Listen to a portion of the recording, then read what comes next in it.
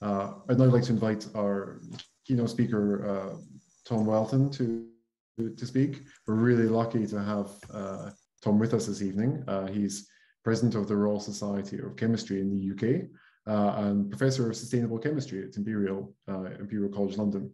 And he has long worked to advocate for greater visibility for LGBTQIA+ people. And it's my pleasure to ask him to present and give us a short keynote speech this evening about his work and views. So please, Tom, if you're ready. Thank you very much for joining us. So I'll just share the screen, that one, and from the beginning. It seems to be taking a while to get from the beginning. Okay. So before I start, let me make some comments that have come out of the previous presentation. And one of them is a piece of good news. And that is, well, we at the RSC, but also Elsevier, of course, who are a major international publisher, have now enacted policies where trans people can use their current name and have their dead name removed from previous publications. And so I think that should be welcomed. And also, I wasn't particularly going to talk about it today. So one of the reports that you might find on the links is the report from us at the Royal Society of Chemistry, the Institute of Physics, and the Royal Society of Astronomers on being LGBT+ in the physical sciences. And this will come through as a theme in my talk. And yes, we saw many of the kind of issues that were raised in the previous talk. But what I would say for me, which was really stark, really stark, was regardless of one's identity, that people who were open and out about their identity reported happier results across every question than those who were not. And, you know, really significantly, 10% more, 20% more. So very much people were reporting a happier time in physical sciences if they were open about their identity. And so, I was asked to talk a little bit about my career and how I ended up getting here, and to talk about my science, but also to talk a little bit about myself. And of course, I didn't think that I'm of course talking to people for whom the word boner might be a complete mystery. I won't go into that. Look it up. It's a thing called polare. Have a look, and you'll learn something about LGBT history in the English-speaking world. So I'm Tom Welton, OBE, Professor of Sustainable Chemistry and President of the Royal Society of Chemistry. And as you can see by me walking on fire in a bright pink sweatshirt, I am quite out. And so I'd like to start here. And so when I studied at the University of Sussex, we'll come back to that a little bit in a minute. And here are the people that were there who were fellows of the Royal Society. So that's members of the National Science Academy here in the UK. You can see they're a pretty homogeneous bunch, you know, but they were all skillful, they were all talented, they were all very clever, they were all intelligent. And one of the problems that I had with this was all of those words, you can too easily put the word naturally before it. So naturally skillful, naturally clever, and so therefore naturally destined for success. And so for the first time today, we hear the phrase imposter syndrome. There was no way that I could envisage myself as being one of these naturally destined for success people when I first arrived at Sussex University. And I would go on to say that, you know, the whole of this idea of imposter syndrome, one of the things for me about it is it's based on a lie. It is based on the lie that there is anything natural about the undoubted success that these people had. So, not wishing to delve into their careers, I'm going to tell you a little bit of mine. And I'm going to tell you for real, you know, not my CV, not the here are the highlights, here are the top things that I want you to know, and here is me presenting myself as the most, you know, wonderfully brilliant chemist that you could possibly imagine. I'm going to talk to you about the reality of what happened. So very simply, it all started here. And so the picture at the top is literally of the block of flats in which I was born. I wasn't born in a hospital, I was born at home. And this was on a North London council estate, so social housing. And I was born on the 8th floor of that block of flats. I went to a very conventional primary school, which was, you know, just the local school, the one which was the shortest walk from that block of flats. And then I went to secondary school, which in spite of the picture was not at Hogwarts.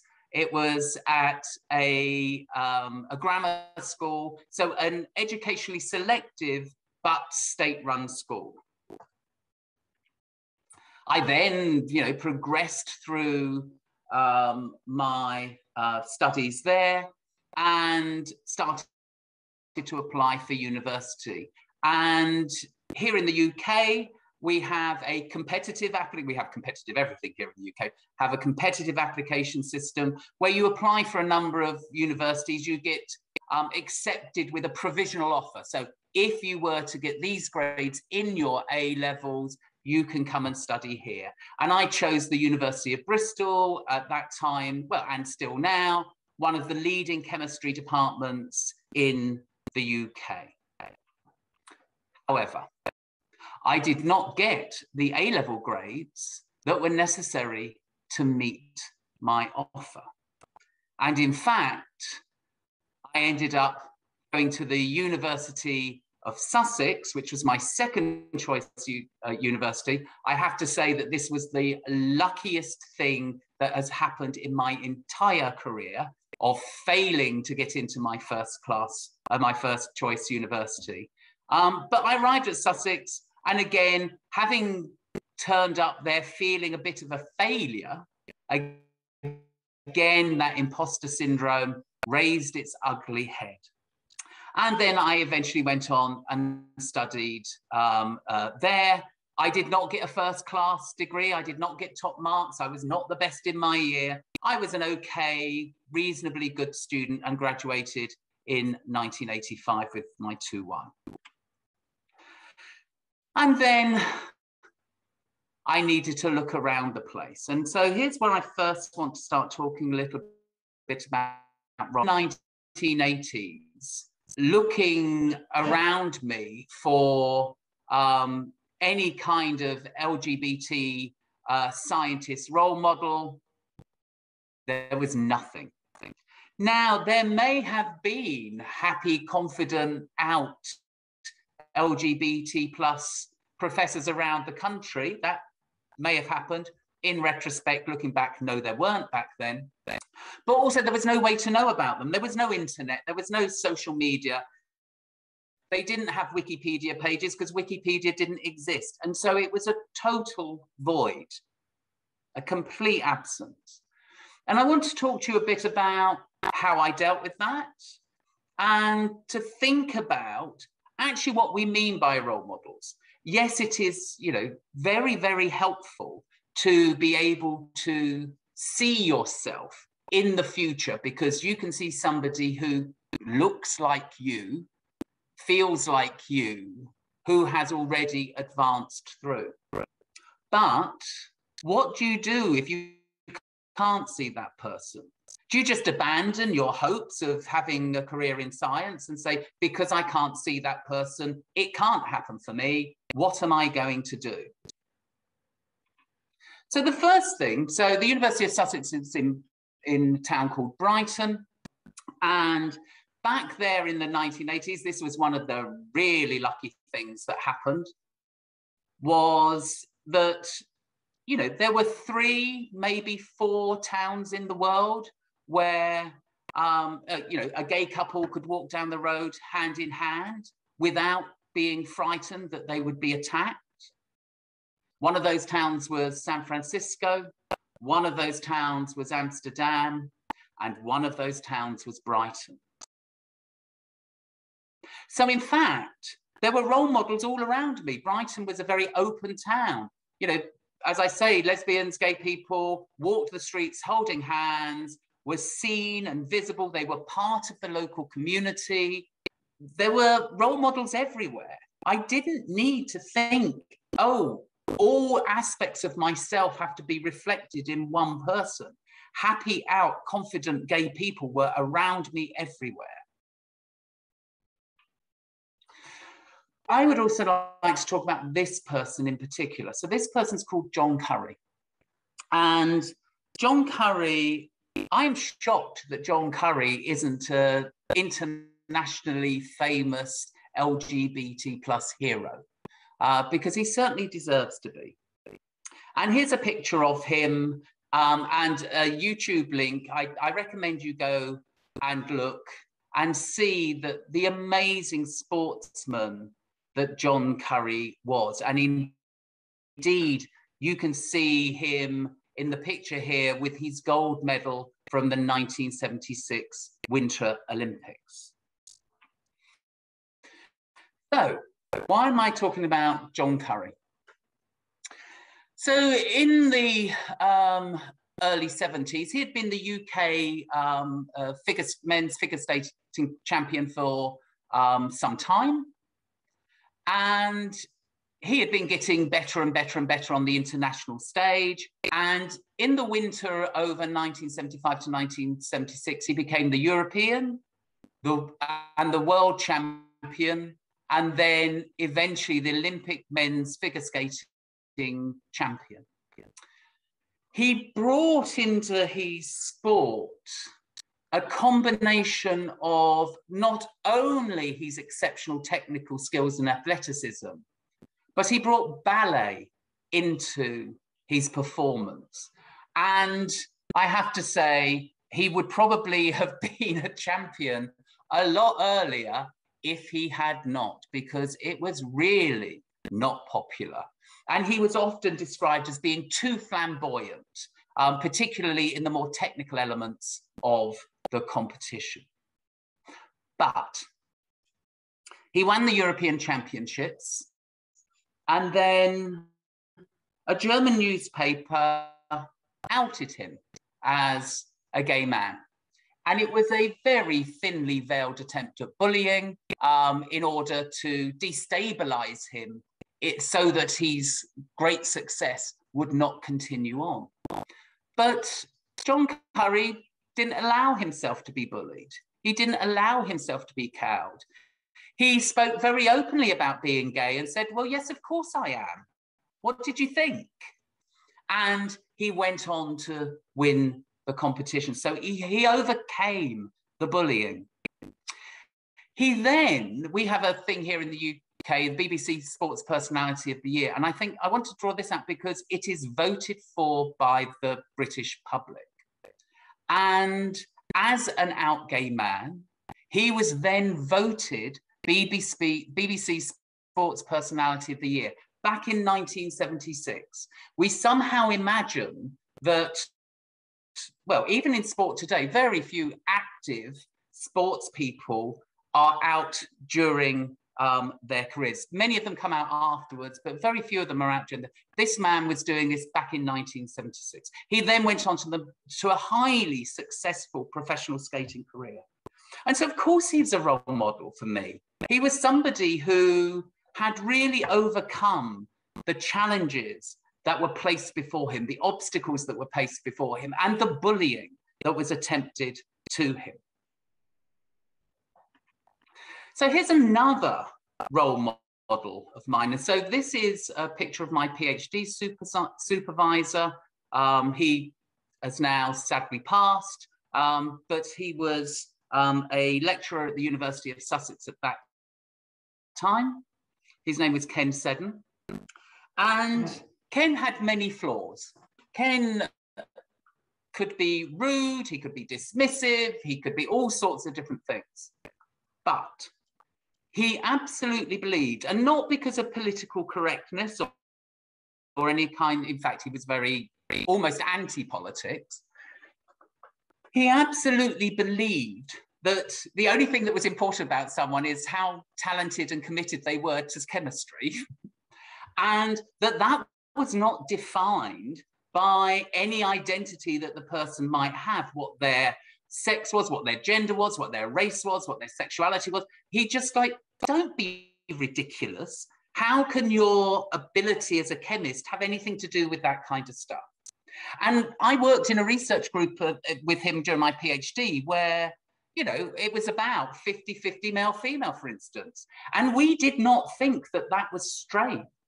We thought that the lab on the opposite side of the corridor, which was entirely composed of men, we thought that was strange.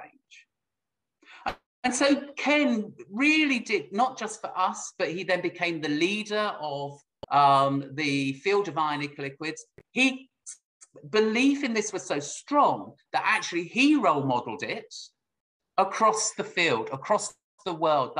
The ionic liquids field is extremely welcoming to LGBT plus people, as it is to people of all identities, because he stood as that role model of that stuff does not determine whether you should be valued in this community. It's something else. And so a great role modeling. And now you wanted some chemistry. So with Ken, this was the second great piece of luck. Well, actually the third great piece of luck. The second great piece of luck was Harry Kroto, who was doing the work at the time that led to him getting a Nobel Prize, was my physical chemistry tutor. That was a great piece of luck. Would never have happened at the University of Bristol. The third great piece of luck was bumping into Ken and discovering these things called ionic liquids. So what is an ionic liquid? If you take a salt and you heat it up, eventually it will melt. That liquid is made up entirely of ions. For sodium chloride, it melts at 801 degrees. That's not a lot of use to anybody. And so I work on, first of all, trying to reduce the melting point of salts. And you can do that. And here are some ions that, if you use any combination of these cations, either of these cations with these anions, you will get a salt that doesn't melt at 801 degrees. It melts below room temperature. And so that liquid, a room temperature ionic liquid, is really quite useful. And you can look at either its own properties, use it as a solvent for chemical reactions.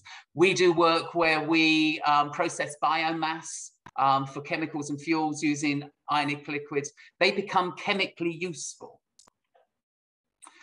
Right, so let's get back to me. And so I did my PhD at the University of Sussex. I did some postdocing there. And then I went to the University of Exeter, where another very lucky thing happened to me. I met the person who is now my husband. Yay! And what I want to tell you about this, so I was there for a 2-year position. It was a temporary post. And I was interviewed for that position by this man here, Eddie Abel, Professor Eddie Abel, I should say. And at the end of the interview, we were talking, and he was saying, you know, if we offered this job to you, would you accept it? And I said, I, you know, would need to come down and see Exeter with my partner and see, you know, what it would be like to be there. And he said, oh, what does she do? To which, of course, I replied, he is an electronic engineer. Ed then went back to the department and ran round the department the following day saying, oh my God, I've appointed a gay man. I don't know, what should we do? And luckily, Julia, who had been a student with me at Sussex, was there, sat him down and calmed him down and said, look, he's very nice. It'll all be fine. And why do I know that Ed did that? The reason I know that Ed did that is done that. And what he said at the end of the 2 years was, I did this, I was in a panic, I didn't know what to do. And of course, what I now realize was that was totally stupid. And I would be more than happy to employ a gay man again. So here, I think there are two role models. There's the role model of Eddie Abel, who was willing to change his mind, willing to learn, willing to be open. But there was also the role model of Tom Welton, who was showing that, well, all the stuff that Ken Seddon had believed, that I was a good chemist, I was a friendly and helpful colleague. One of my jobs was to organise the departmental parties at Christmas and Midsummer and all of that kind of thing. I was the person that had heard that Ed was a fan of what you might call cheap German sweet white wine.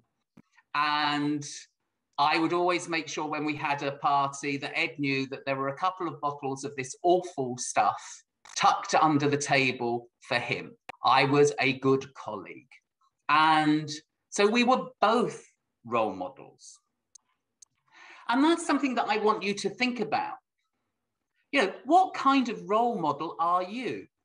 Not just people who are younger than you, but they will be. You know, those of you that are postdocs will have PhD students looking at you. Those of you that are PhD students will have undergraduates looking at you. Those of you that are undergraduates will have school children looking at you thinking, that person is the success that I want to be. Every single one of you has somebody looking up to you thinking, that's the person that's doing the thing that I want to do. Have you ever asked yourself whether the behaviors that you are modeling are the behaviors that you would like to see? Because if you're not, how do you expect the person looking at you to display those behaviors? They're going to look at you and they're going to say, oh, this is what I need to do to succeed. This is how I need to behave. This is how you get on in this place. Are you modeling the behaviors that you would like to see? To the University of Exeter and my CV, you know, unfortunately, during my time there, I applied for independent fellowships. I failed at 3 of them. I applied for lectureships. I failed. I had 12 interviews and didn't get the job. But eventually, I did. And in 1993, I became the Lloyds of London Tercentenary Research Fellow at Imperial College. And so that's it. I'm at Imperial College. I was given a promise of a lectureship. You know, I've made it. That I don't have to worry anymore. I've made it. It took until 1999 until I got my first major grant, having had 8 previous Research Council proposals rejected. And what was I doing? Back to the science. I was in search of an ionic liquid effect. So we'd got these liquids, and I wanted to know, was there something that was unique about them? So was there some phenomenon that I could find that was not just quantitatively different in ionic liquids, but qualitatively different in ionic liquids? It would have to be observed in all ionic liquids, or at least the vast majority of them, and not solid salt even, because otherwise it wouldn't be a phenomenon that comes uniquely for ionic liquids. And it would have to be that it arose because the liquid was composed of ions in motion, a liquid of ions. The answer is yes. Thank the Lord. And here are some papers that really launched my career in a big way. Actually, in 1999, my impact on the field wasn't launched by a research paper, it was launched by a review paper, which still has, 12,000 citations. But what I'd like to point out here is that some of the people who are highlighted, and these are just some of the great people that I've worked with. So my work on Suzuki reactions with Paul Smith. Paul Smith was a student who was just brilliant, absolutely brilliant, and did fantastic work and was a pleasure to work with. Brent Young was a colleague who was willing back then. So I've ended up doing a lot of work on kinetics. I knew nothing about kinetics back then, but my great colleague Brent Young was willing to spend time teaching me how to do kinetics and how to get the best out of kinetics. My two great theoretician friends, Patricia Hunt and Barbara Kirkner, my work has been absolutely transformed by my collaborations with these two great female theoreticians. And they have helped me make advances that would never have been made. And finally, the last person that I'm highlighting here, Aggie Brandt, who's a more recent PhD student of mine, who launched the spin-out company of which I'm one of the founding directors. So these amazing people that I've worked with. And so building collaborations with people that have skills and experiences that you don't is a really vital way of making yourself more successful. So what is and what makes a successful career? Well, I think being president of the Royal Society of Chemistry quite tops it out, having 150 papers with an H index of 71. As I said, I have a review article with now 12,000 citations. I was one of the first people to receive an Advanced Investigator Award, and I have an OBE for my work on diversity in education. My CV looks fantastic. That is undoubtedly a successful career. So the message isn't not woe is me, is it, wasn't it all so difficult? It was every successful person experiences failure along the way. So do not give up, because failure along the way does not prevent you from ending up where you might like to be. But there is no doubt that it is difficult. You're attempting to do something. I used an example of an athlete, an ice skater before, a gold medal winning Olympian. When you're saying, I want to be the best person that's doing this particular research, that is the level that you are aiming at. It is not easy. It should not be easy. It is highly competitive. It can be difficult. You will work much harder and longer than most people. You will have to get used to constant rejection and frequent failures. And so it is not a course to be taken lightly. However, I have met and worked with the most amazing, amazing people. I get to make a positive difference to other people's lives. I follow my own interests. And okay, apart from the last 18 months, I have traveled to the most fabulous places. And so a successful career is happy. That is where success really lies. It's great to have all of the other stuff, but really success for me lies in happiness. And so with that, I have to say some thank yous and acknowledge, all of the role models that I've had in my career. And there are many more than I've spoken to you about today. My mentors and my supporters, my colleagues and friends, my collaborators around the world, the co-workers that I've had, and of course, most of all, the fantastic students that I've had the pleasure and privilege to work with. So with that, do you have any questions? I'll stop sharing my screen. Thank you, Tom, for a really wonderful talk. while people are thinking of questions, which I guess can be both about everything you've talked about, including chemistry. Maybe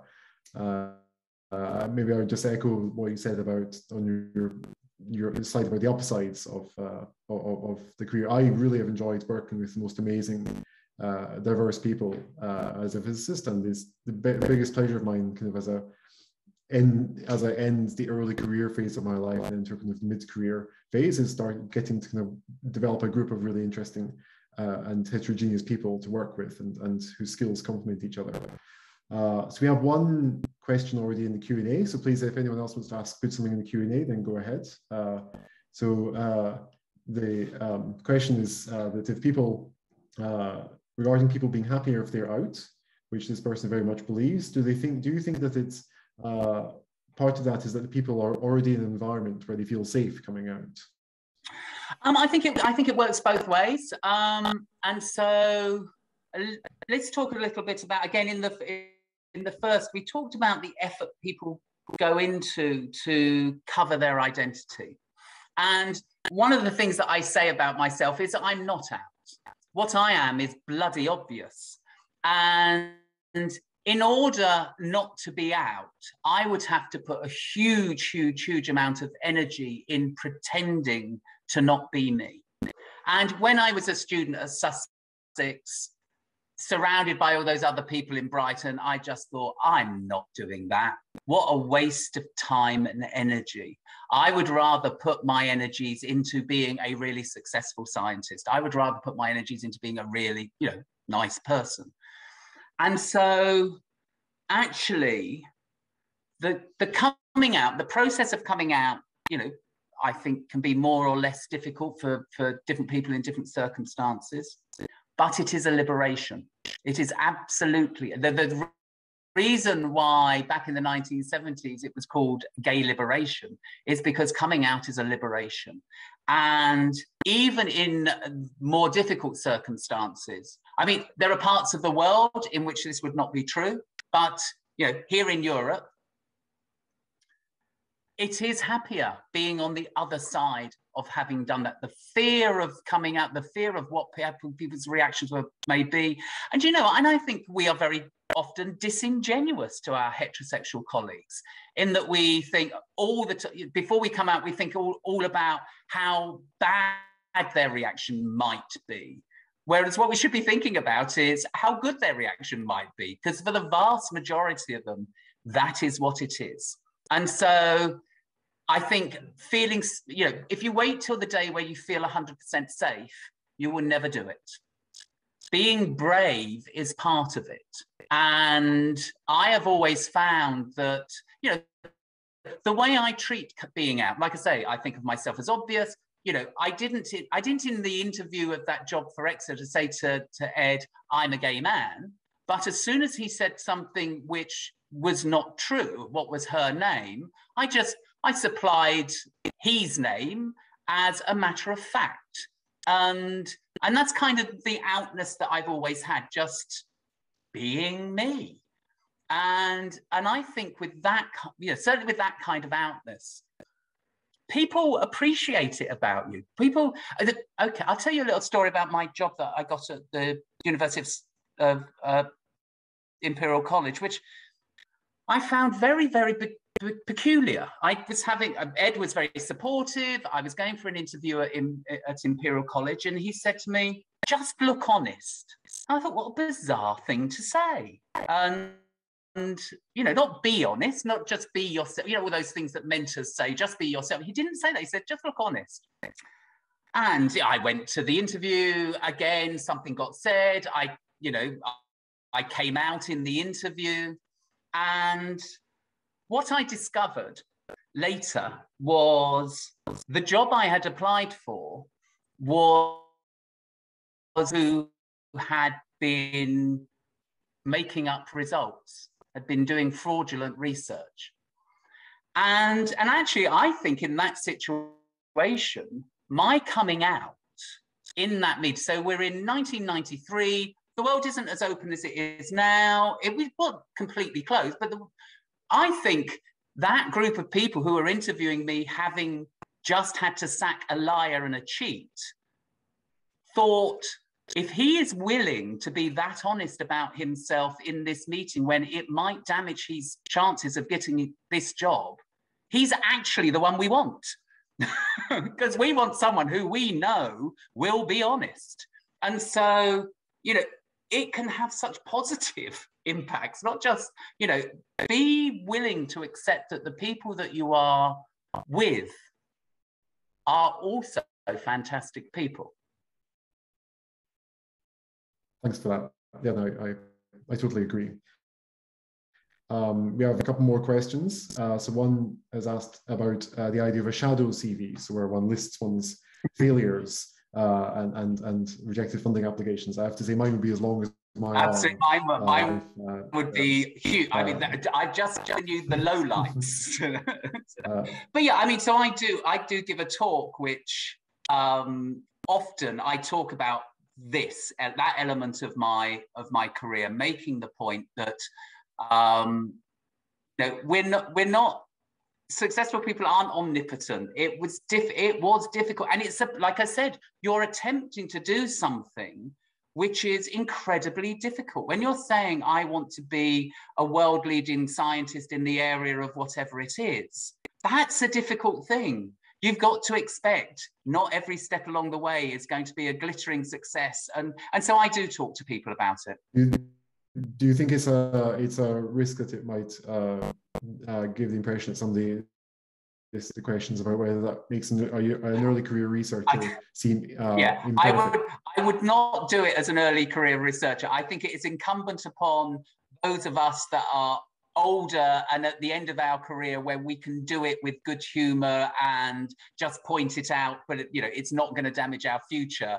Then it's our job to do that, to show to younger people that we're not what we might be perceived to be in that kind of omnipotent way. We're not, so if you're a PhD student, do not start bandishing around your alternative CV just yet, would be my advice. But for people that are already professors, and I think we should.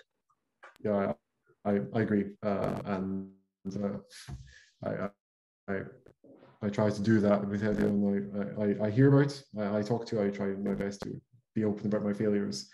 So as another one British person to another, there's this question which has come up about the intersection of LGBTQI plus and class in Britain.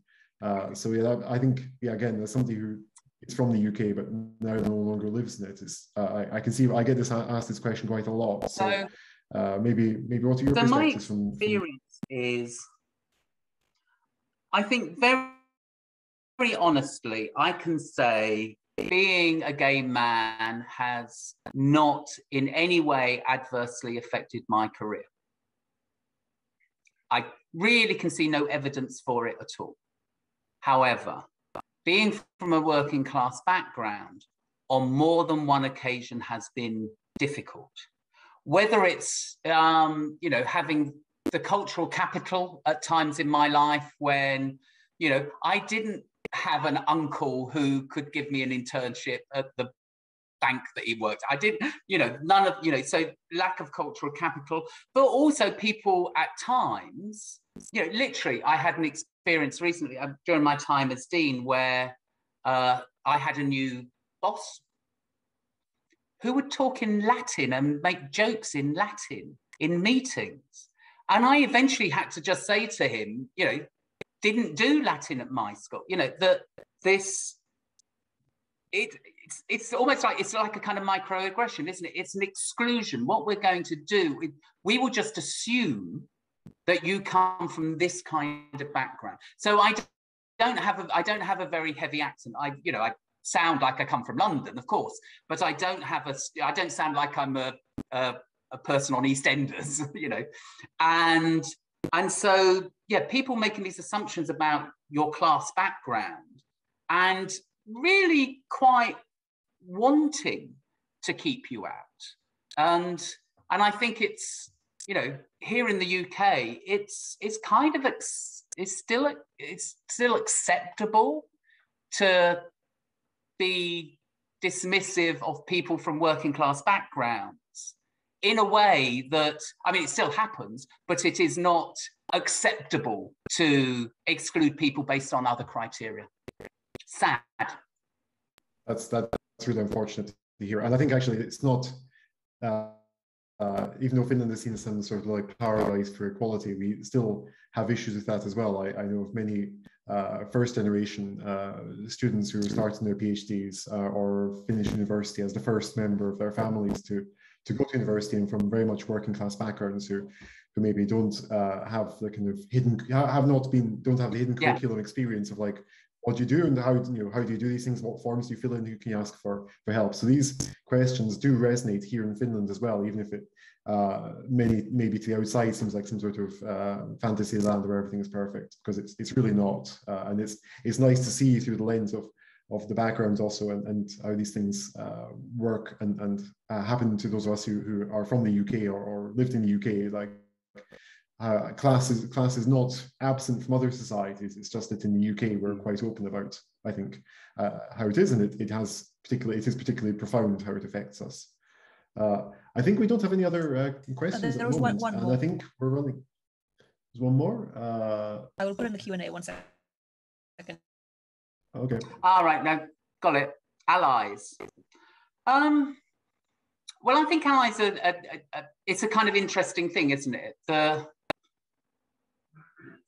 There's a point at which I'm kind of, hang on, don't you mean, a half decent human being?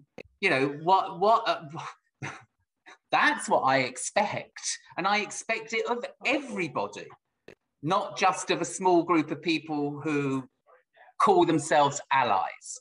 Having said that, the reality of the world is there are some people who like to be positive allies.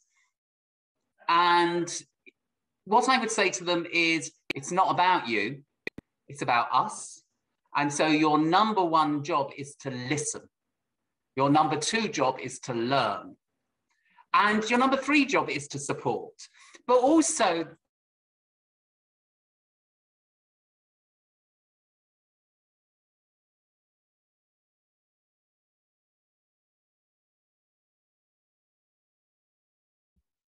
looks like we might have lost Tom's connection. Let's see if we get.